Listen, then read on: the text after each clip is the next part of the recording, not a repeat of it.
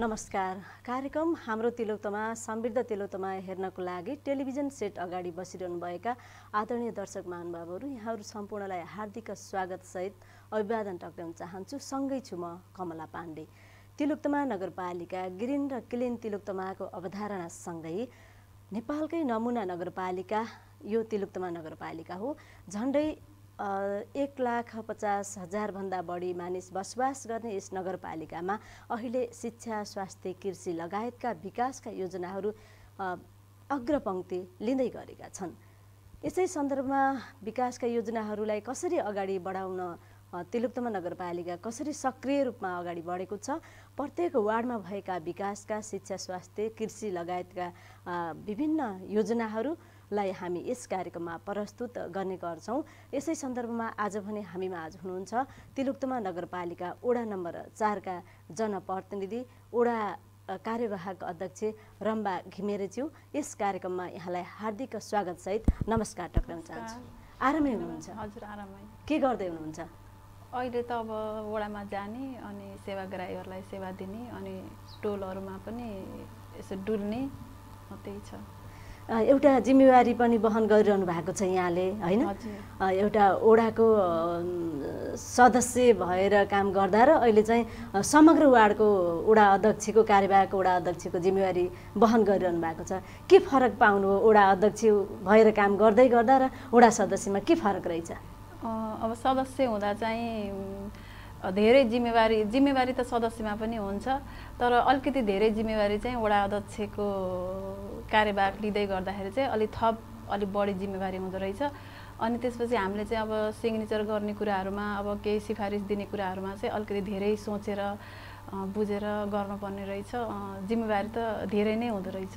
धेरै नै छ जिम्मेवारी। कस्तो छ अहिलेको अवस्था चाहिँ, कस्तो छ वडा सम्हालिरहनु पर्दाखेरि अहिलेको फिलहालको अवस्था कस्तो छ? अहिलेको अवस्था चाहिँ सेवाग्राहीहरू आउनुहुन्छ अनि वडामा उहाँहरूलाई चाहिँ अब हामीले दिन मिल्ने सेवाहरू चाहिँ सिफारिसहरू दिइराखेका छौँ। अनि त्यसपछि अब हामीले चाहिँ अब योजनाका कामहरू चाहिँ अब टोल विकासका अध्यक्षहरू मार्फत चाहिँ सबैजनालाई बोलाएर अनि उहाँहरूलाई पनि उहाँहरूकै रोबरमा बसेर अनि हामीले विकासका कामहरू चाहिँ अनि गर्दै आएका छौँ। विकासको कामहरू गर्दै गर्दाखेरि वार्डमा चाहिँ बजेटको कार्यान्वयनका विषय पनि हुन्छन्। बजेट कार्यान्वयनको विषयलाई चाहिँ यहाँहरूले कसरी प्रस्तुत गर्नुभएको छ र वार्डमा जिम्मेवार भइरहँदा, वार्डवासीसँग जिम्मेवारी भइरहँदाखेरि त्यो बजेटको कार्यान्वयन कसरी भइरहेको छ अहिले? हाम्रो तिलोत्तमा 4 मा चाहिँ 11वटा टोल विकास संस्था छ। त्यो 11वटा टोल विकास संस्थाका चाहिँ हामीले बजेट अब उताबाट हाम्रो बुक आइसकेपछि हामीले चाहिँ एउटा बैठक राखेर टोलका अध्यक्ष, सम्पूर्ण अध्यक्षहरूलाई हामीले बोलाएर वडामा चाहिँ भेला गरेर अनि बैठक राखेर अनि कसरी जाने भनेर पहिला हामीले पठाउने बेलामा पनि उहाँहरूलाई नै राखेर उहाँहरूकै सरसल्लाहमा चाहिँ अब यो अब कहाँनिर चाहिँ कतिको उसहरू छ, बाटोघाटोहरू चाहिँ अब जीर्ण भएका बाटोहरू अनि एकदमै प्राथमिकता हेरेर उहाँहरूले दिएकै उसमा आधारमा चाहिँ हामीले पठाएको हो। अनि त्यही अनुसार नै हाम्रो बुकमा पनि पास भएर आएको हुन्छ। अनि त्यसपछि हामीले चाहिँ उहाँहरूलाई राखेर अब यसरी जाने भनेर हामीले उपभोक्ता समिति, अब प्रत्येक टोलको बाटोहरू परेको बाटोहरूको उपभोक्ता समिति पनि गठन गरेर सकाइसक्यौँ। अब चाहिँ हाम्रो प्राविधिक अहिले हुनुहुन्थेन, अहिले चाहिँ आउनु भएको छ। अब हामीले चाहिँ एस्टिमेट गरेर अनि सम्झौता गर्न जाँदैछौँ। यहाँ त पहिला पनि जनप्रतिनिधि हो, 2074 सालमा पनि एउटा जनप्रतिनिधि हो, होइन? तसर्थ पनि अहिले चाहिँ यहाँले जुन वडालाई सम्हालिरहँदाखेरि ठ्याक्कै बजेट कार्यान्वयनका उपलब्धिहरू के हुन्? म चाहिँ पहिला जनप्रतिनिधि होइन, हजुरलाई अलिकति कन्फ्युज भयो। मेरो अर्को साथी चाहिँ हो, उहाँ हरिमाया नेपाली चाहिँ, उहाँ चाहिँ अहिले दोहोरिएर आउनु भएको, म चाहिँ नयाँ हो। अनि म चाहिँ पहिला अब सेवा चाहिँ मेरो नर्सिङ स्वास्थ्यमा चाहिँ म आबद्ध भएर काम गरेको हो। अहिले चाहिँ म यतातिर जनप्रतिनिधि भएर काम गर्दाखेरि चाहिँ अब अलिकति अब त्यतातिर चाहिँ पारिश्रमिक लिएर काम सेवा गरिन्थ्यो भने अब यतातिर चाहिँ अब सबै टोलवासीहरूलाई चाहिँ निस्वार्थ तरिकाले सेवा गर्दै आइरहेका छौँ। एउटा मेडिकल लाइनमा काम गर्दै गर्दाखेरि पनि एउटा सेवा हो, होइन? मेडिकल लाइनमा स्वास्थ्यको विषयमा नै काम गर्दै गर्नु भएको थियो। यहाँ मेडिकल लाइनमा काम गर्दै गर्दाको सेवा र समग्र यो निस्वार्थ भावनाले सेवा गर्न पाउँदाखेरि चाहिँ कतिको खुसी हुनुहुन्छ? मेडिकल लाइनमा काम गरिरहँदाखेरि चाहिँ म अब त्यहाँ चाहिँ हामीले अलिकति पारिश्रमिक लिएर नै गरिन्छ, अब त्यो अब सबैलाई थाहा भएको कुरा हो। अब अहिले चाहिँ अब हामीले चाहिँ निस्वार्थ तरिकाले हामीले अब जनताको सेवा गर्छौँ, केही गर्छौँ भनेर लागेपछि अनि अब अलिकति अब काम गरिराख्दाखेरि अलिकति आरोपहरू त अब खेप्नै पर्छ, त्यो त स्वाभाविक कुरा नै हो। अब त्यस्तै ठाउँमा बसिया छ। अब पहिला चाहिँ त्यस्तो आरोपहरू हुन्थेन, अहिले चाहिँ अब आरोपहरू अलिअलि अब खाइन्छ। तर आफू चाहिँ सही तरिकाले आफ्नो कर्तव्य के हो त्यो बुझेर आफू चाहिँ सही तरिकाले हिँड्यो भने अब त्यो अलिकति आरोप लगाउनेहरू पनि पछि चाहिँ अब बुझ्नुहुन्छ नि त, सुरुमा बुझ्नुहुन्न, पछि बुझ्दै जानुहुन्छ। तिलुक्तमा नगरपालिका नेपालकै नमुना नगरपालिका हो। क्लिन र ग्रिन तिलुक्तमा नगरपालिका भन्ने सबैलाई थाहा नै छ। नमुना वडा बनाउनको लागि चाहिँ यहाँले कस्तो कामहरू गरिरहनु भएको छ? वार्डलाई नमुना बनाएपछि नै नगरपालिका नमुना बन्ने छ होइन? यसको लागि चाहिँ नमुना वडा बनाउनको लागि यहाँहरूले गरेका उपलब्धि, यहाँहरूले गरेका कामहरू के हुन्? हाम्रो तिलोत्तमा चाहिँ अब यो नगरवासीहरू सम्पूर्ण हाम्रा नगरवासीहरू टोलवासीहरू मिलेर नै आज चाहिँ हामी चाहिँ यो ठाउँमा पुगेका छौँ। हरियाली प्रवर्धन भनेर हामीले यसरी बजेट छुट्याएर हामीले चाहिँ सम्पूर्ण वडामा टोल विकास मार्फत चाहिँ हामीले सम्पूर्णलाई वडावासीहरू सम्पूर्ण आफै एकदम लागि पर्नुहुन्छ, सरसफाइको लागि एकदमै उहाँहरू पनि लागि पर्नुहुन्छ। उहाँहरूसँग हामी पनि सँगसँगै हातेमालो गरेर सरसफाइ र अनि हरियाली प्रवर्धनको लागि चाहिँ हामी एकदमै अगाडि बढेका छौँ। अनि अब विकासका कामहरू त अब हुँदै गर्छन्। विकासहरू अब पहिला हाम्रो अवस्था कस्तो थियो र अहिले हाम्रो बाटाघाटाहरू कस्तो अवस्था छ त्यो चाहिँ अब देख्नु भएको छ, उहाँहरूलाई पनि थाहा छ, सम्पूर्णलाई थाहा भएकै कुरा हो। अब एकदम महत्त्वपूर्ण कुरा चाहिँ हाम्रो मानवीय विकासलाई चाहिँ अलिक बढी जोड दिनुपर्छ भन्ने चाहिँ म आफैले पनि फिल गरेको हुँदाखेरि चाहिँ अहिले मानवीय विकासलाई पनि नगरपालिकामा हामी सबैले मनन गरेर मानवीय विकासको लागि पनि बजेटहरू अब धेरै छुट्याएका छौँ। भौतिक पूर्वाधार पनि अब हाम्रो कबड हल हामी आइसकेपछि कबड हलमा चाहिँ अब 30 लाख बजेट अब प्रदेशबाट परेको, अब त्यहाँ पनि अब धेरै काम भइरहेको छ वडामा अब खेलकुदको हिसाबले। अनि त्यसपछि अब हाम्रो वडामा चाहिँ अहिले परेको सङ्घबाट र प्रदेशबाट परेको बजेट चाहिँ लगभग नगर गरेर 4 करोड जति, नगरको बजेट पनि 1 करोड परेको हुँदाखेरि अहिले चाहिँ 4 करोड जति हाराहारीमा त्यो बजेट परेको छ। बाटोघाटोहरू चाहिँ अब बन्दै जान्छ। यो त अब भौतिक पूर्वाधार सडक विस्तारलाई हेर्दाखेरिमा वार्डलाई चाहिँ सडक विस्तार गरियो भने सडक पनि सफा होइन, हराभरा देखिन्छ। सडक सबैभन्दा मुख्य आधार भनेको सडक नै रहेछ। सडक विस्तारमा चाहिँ भित्री सडक विस्तारमा यहाँहरू कसरी लाग्नु भएको छ? बाहिर त अब झिलिमिली छ, भित्र पनि अब हुँदै गरिरहेछ। अब पहिलाभन्दा त धेरै राम्रो भइरहेको छ। अब अहिले पनि अब त्यो सङ्घको र प्रदेशको बजेट गरेर लगभग 3-4वटा बाटा चाहिँ प्रदेश सङ्घबाट पनि हाम्रो अहिले पक्की नै बन्छ अब यो आर्थिक वर्षमा। अनि विकासको क्रम चाहिँ अब भइराख्ने क्रम हो, यो चाहिँ भइरहेको छ। अब हामी आत्तिएर पनि हुँदैन। अनि वडाको बजेट चाहिँ अलिकति सीमित हुने हुँदा हामीले चाहिँ जताततै अब 11वटै टोलमा पनि हामीले अब उहाँहरूको पनि चित्त बुझाउनुपर्छ। त्यही भएर म के भन्छु भने त्यो कामहरू चाहिँ भइरहेको छ, हामी यत्तिकै आत्तिएर पनि हुँदैन होइन, बजेट अनुसार काम हुने हो। अब हामीले आफ्नो पोल्टीबाट लगाएर गर्ने पनि होइन। त्यही भएर यो भौतिक पूर्वाधारको विकासहरू चाहिँ हुँदै गर्छ, क्रमबद्ध तरिकाले जाने हो।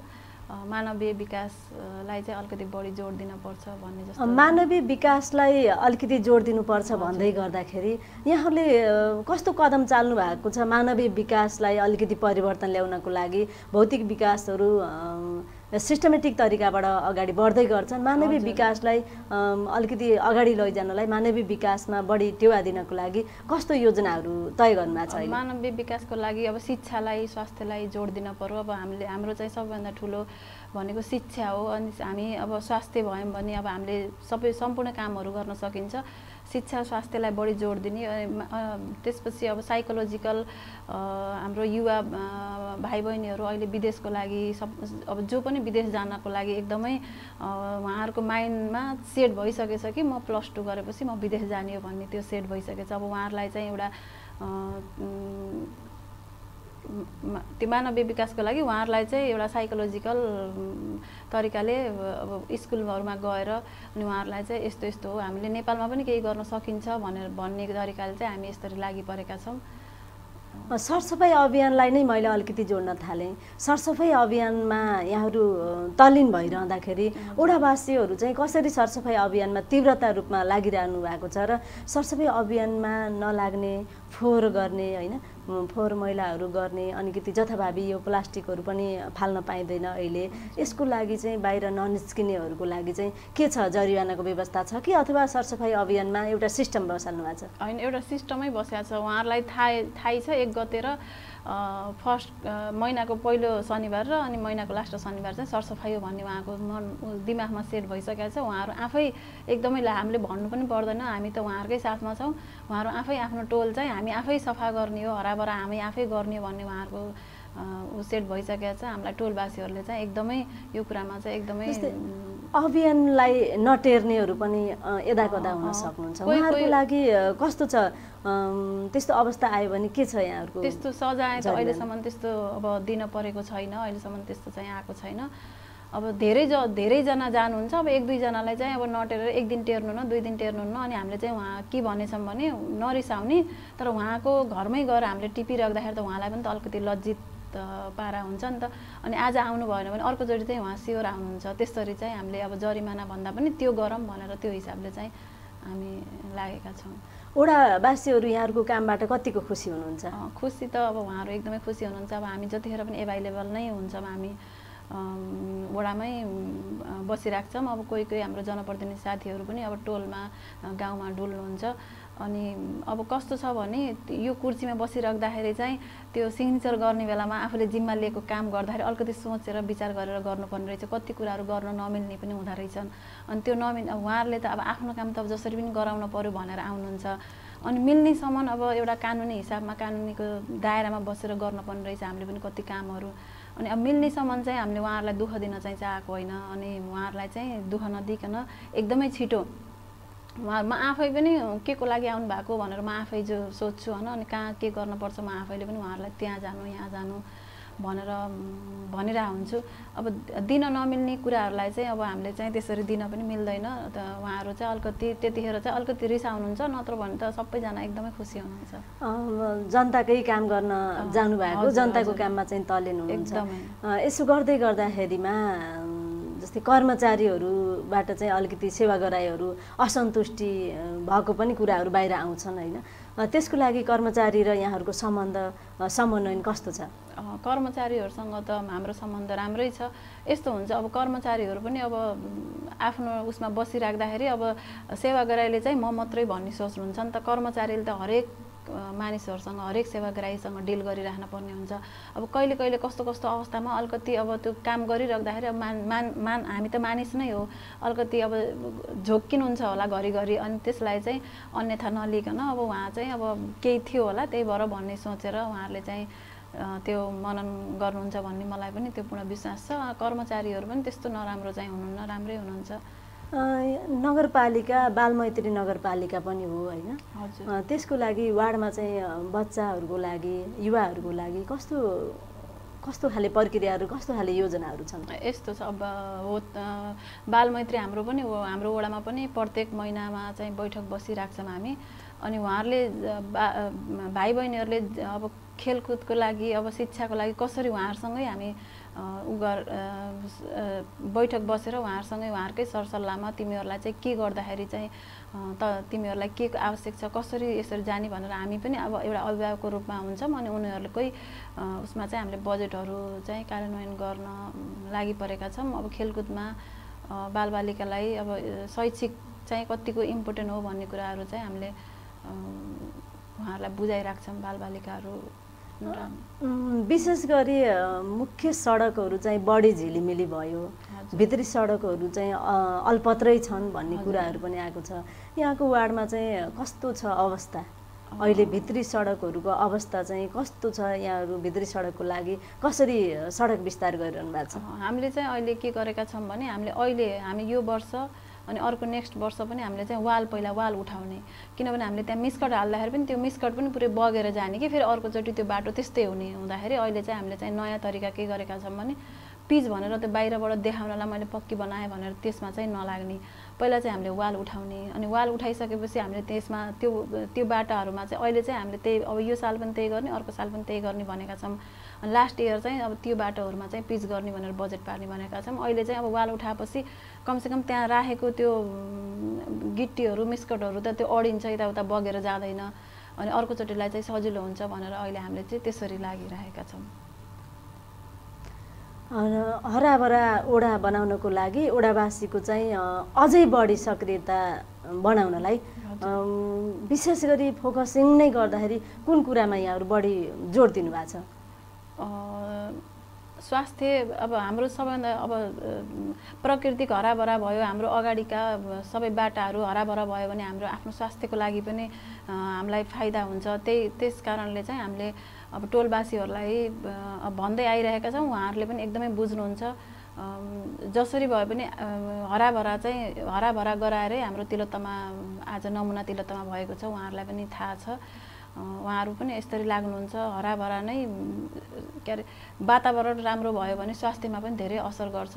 त्यसकारण चाहिँ हामी एकदमै 100% उहाँहरूसँग चाहिँ लागिरहेका छौँ। ओडावासीहरू चाहिँ कतिको खुसी हुनुहुन्छ यहाँहरूसँग काम गर्दै गर्दा? जनप्रतिनिधिहरूसँग चाहिँ कतिपय जनताहरू चाहिँ अलिकति आवेशमा आएको पनि देखिन्छ यदा कदा, होइन? यहाँहरूसँग काम गर्दा चाहिँ ओडावासीहरू कतिको खुसी हुनुहुन्छ र गुनासो लिएर आउँदाखेरि कस्ता खाले गुनासाहरू बढी वार्डमा आउने गर्छन्?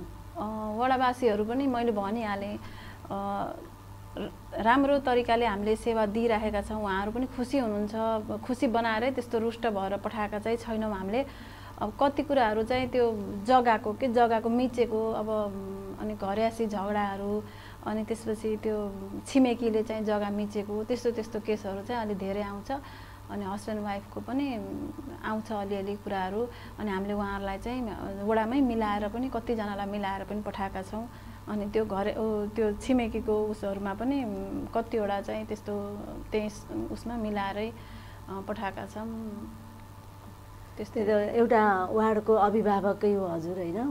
वार्डवासीको एउटा अभिभावक भएर बसिरहँदाखेरिमा चाहिँ वार्डमा सानातिना घटनाहरू पनि घटेका हुन्छन् र सानसानादेखि ठुला घटनाहरूसम्म पनि वार्डबाट नै सुरु हुन्छन्, विकासको योजनादेखि हरेक कुराहरू। यसको लागि चाहिँ वार्डमा एउटाको बलेनीको पानी अर्कोमा चुह्यो भनेर पनि गुनासो आउने गर्छन्, होइन? त्यस्तो गुनासोहरू आउँदाखेरिमा चाहिँ यहाँले अहिले चाहिँ वडा अध्यक्षको कार्यवाहक वडा अध्यक्ष हुनुहुन्छ, यहाँलाई यदा कदा डर लागे जस्तो मैले भनेर होइन उहाँहरूलाई चाहिँ मैले उहाँहरूको चित्त बुझाउन सक्दिनँ कि भन्ने जस्तो फिल भएको छ कि नै? त्यस्तो त मलाई भएको छैन।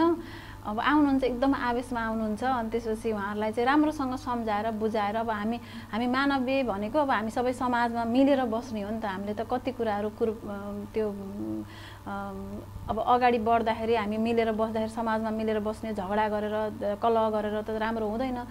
त्यो कुरा चाहिँ हामीले उहाँहरूलाई चाहिँ बुझाएर सम्झाएर पठाउँछौँ। त्यस्तो डर त लाग्दैन, मलाई लाग्छ छैन अहिलेसम्म त्यस्तो डर केही।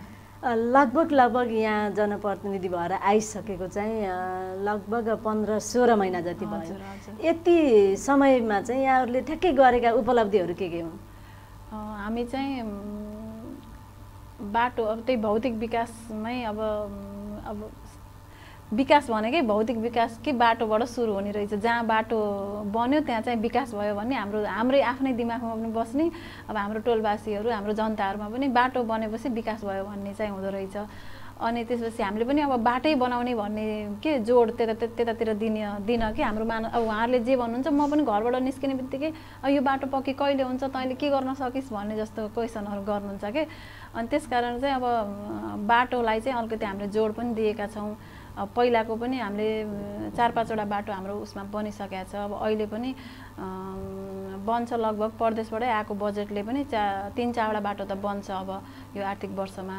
बाटोहरू पनि बढ्ने, अनि त्यसपछि अब भौतिक विकास मात्रै नभएर मानवीय विकासको लागि पनि अब हामीले तालिमहरू पनि दिएका छौँ।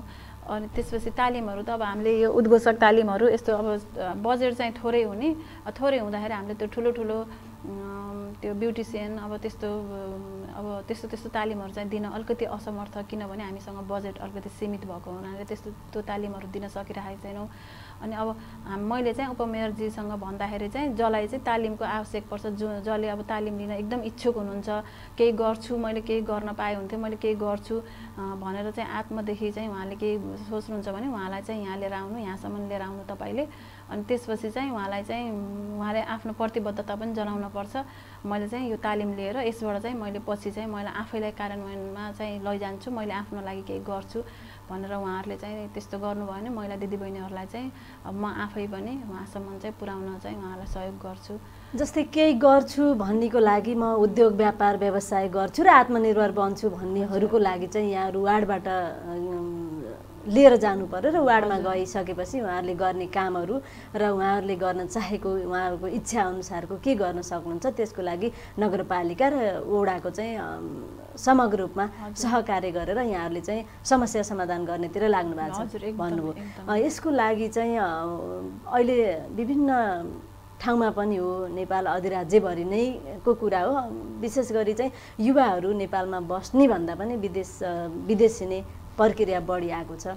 यहाँको वार्डमा चाहिँ कति लगभग दैनिकी होइन दिनमा जस्तै विदेश जानको लागि सिफारिस लिन आउनेहरूको सङ्ख्या लगभग कति जति छ अहिलेको अवस्थामा? आउनुहुन्छ, एकदमै आउनुहुन्छ। अब त्यो चाहिँ अब हामीलाई पनि एकदमै त्यो सोच्न पर्ने बाध्यता भइसकेको छ। 4-5 जना चाहिँ दिनमा आउनुहुन्छ। म आफै हुँदाखेरि पनि अब आउनुहुन्छ, 4-5 जना चाहिँ आउनुहुन्छ दिनमा। सबैजना डकुमेन्ट गराउन आउनुहुन्छ। अब सबैको त्यो डकुमेन्ट अब उहाँहरूको सबैको भिजा लाग्छ लाग्दैन त्यो कुरा त थाहा भएन, तर आउनुहुन्छ। त्यही त एउटा वार्डमा आज पनि म अहिले जाने हो त्यही डकुमेन्टको लागि। मलाई यहाँ अघि पनि फोन आइसकेको थियो, म 10 बजे ठिक्क आउँछु भनेको थिएँ। एउटा वार्डमा दिनको लगभग 4-5 जना जति आउनुहुन्छ डकुमेन्ट बनाउन भनेपछि तिलोत्तमा नगरपालिकामा त 17वटा वडा छन् होइन। 17 वार्डमा दिनको 17 पञ्चे गर्दाखेरि त विदेश जानेको युवाहरूलाई चाहिँ पक्कै पनि यस नगरपालिकाले अब ठ्याक्कै यहाँले भने जस्तै नै युवाहरूलाई रोक्नलाई नगरपालिका र यहाँहरूको वार्डले नै नगरपालिकालाई सिफारिस गर्दै गर्दा के गर्दै हुन्थ्यो जस्तो लाग्छ यहाँलाई? यस्तो छ, अब उहाँहरू पनि बाध्यताले हो जाने। एकदमै यहाँ रहरले आफ्नो देश, आफ्नो परिवार, आफ्नो बुवा आमा छोडेर जान त कसैलाई पनि रहर त हुँदैन, एकदम बाध्य हो, बाध्यता परेरै जाने हो। अब यहाँको युवाहरूले चाहिँ अब यहाँको स्थिति नै नदेखेर अब केही यहाँको विकल्प केही नभएको हुँदाखेरि उहाँहरूले चाहिँ अब जान बाध्य हुनुभएको छ। अब हामीले चाहिँ अब म आफै आफ्नो अब यो ठाउँमा छु, अनि हामीले चाहिँ युवालाई रोक्नको लागि चाहिँ हामीले यहीँ स्वदेशमा केही गर्नुपर्छ भन्ने अब चाहिँ एकदमै सोच्नुपर्ने स्थिति चाहिँ एकदम आएको छ। तिलोत्तमा नगरपालिका कृषिको उर्वर भूमि पनि हो होइन। कृषि बाली अहिले चाहिँ लगाउने स्याहार्ने बेला पनि छ। अनि यसको लागि नगरपालिका र यो तपाईँको वार्डमा चाहिँ कस्तो छ अवस्था, के छ सुविधा अथवा के छ अहिलेको कृषिको लागि? कृषिको लागि पनि हामीले चाहिँ अब वडादेखि हामीले बजेट पनि छुट्याएका छौँ। प्रत्येक वर्ष चाहिँ हामीले आर्थिक वर्ष बजेट छुट्याउँछौँ। अहिले पनि हामीले 3 लाख जति छुट्याएका छौँ वडाको बजेटबाट। त्यसमा चाहिँ अब बिउ बिजनहरू वितरण गरिसक्यो अहिले। अब अरू रहेको बजेटले चाहिँ अब बिउ बिजनहरू वितरण गरियो भन्दै गर्दा कस्तो खाले बिउ बिजनहरू वितरण गर्नुभयो यहाँले त्यो पनि बताइदिनु? अहिले अब यो ब्रोकाउली अहिलेको उसमा सिजनमा प्रयोग हुने बिउ बिजन जस्तो ब्रोकाउली, बन्दाकोपी, अनि फुलकोपी, गोलभेडा, गाजर, मुलाहरू अनि इत्यादि बिउ बिजन चाहिँ हामीले प्रत्येक टोलको अध्यक्षहरूलाई बोलाएर अनि त्यसपछि प्रत्येक टोलमा सम्पूर्णलाई पुग्ने गरी जति पुग्छ त्यति चाहिँ बाँड्नु होला भनेर उहाँहरूलाई चाहिँ जिम्मा लगाएको।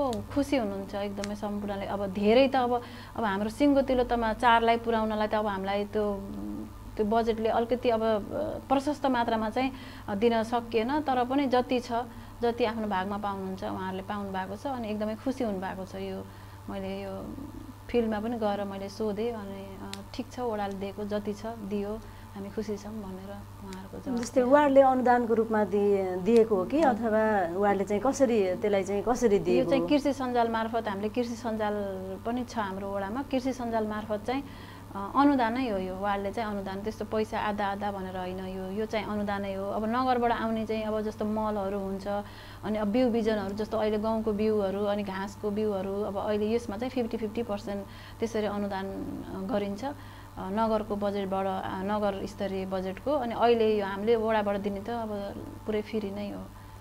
अनि हालचालै मात्र नगरपालिकाले चाहिँ त्यो धान खेतीलाई अलिकति असर परेको हुँदाखेरि त्यसको लागि पनि नगरपालिकाले केही आह्वान गरेको थियो। यसको लागि वार्डबाट वार्डमा चाहिँ कस्तो पाउनुभयो? वार्डमा आफू कार्यवाहक भइरहँदाखेरि वार्डमा कस्तो खाले त्यो धान बिग्रिएको अथवा के भन्ने थियो ठ्याक्कै भन्नु पर्दाखेरि त्यसलाई कसरी? हाम्रो वडामा पनि 5-6 जनाले चाहिँ आएर निवेदन दिनुभएको थियो, अनि हामी फिल्डमा गएर पनि हेऱ्यौँ, अनि उहाँहरूको धान एकदमै ढलेको थियो।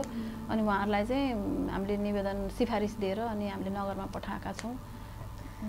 तिलोत्तमा नगरपालिका वडा नम्बर 4, यहाँको नाली निर्माणमा चाहिँ कस्तो छ नि? नाली निर्माण गर्दै गर्दा नाली निर्माणको अवस्था कस्तो छ अहिले? नाली निर्माण पनि अब पछिको लागि चाहिँ अब यसले चाहिँ धेरै उस गर्छ भनेर हामीले नाली निर्माण पनि गर्नुपर्छ भनेर जुन त्यो मेन बाटोहरूमा हुन्छ नि त्यसको लागि पनि हामीले एकदम सोचिराखेका छौँ। अनि अब भन्ने ठाउँमा भनेका छौँ पहिला नाली निर्माण गरेरै पछिको त्यो समस्या नआओस् भनेर अहिले चाहिँ हामी त्यसरी लागि परेका छौँ। त्यो वाल उठाउँछौँ, वाल उठाइसकेपछि त त्यो भी आकारको त्यो नाली हुने भयो नि त, अनि त्यो तरिकाले चाहिँ हामी लागेका छौँ। अब चाहिँ ओडालाई नमुना ओडा बनाउनको लागि अब चाहिँ यहाँको भूमिका कस्तो रहन्छ? जनप्रतिनिधि र कर्मचारी साथै ओडावासीको भूमिका चाहिँ अब ठ्याक्कै अब यस्तो वडा बनाउँदैछौँ हामीले, ओडालाई चाहिँ यस्तो ओडा बनाउँदैछौँ भन्ने यहाँहरूको नयाँ योजना के छ अबको?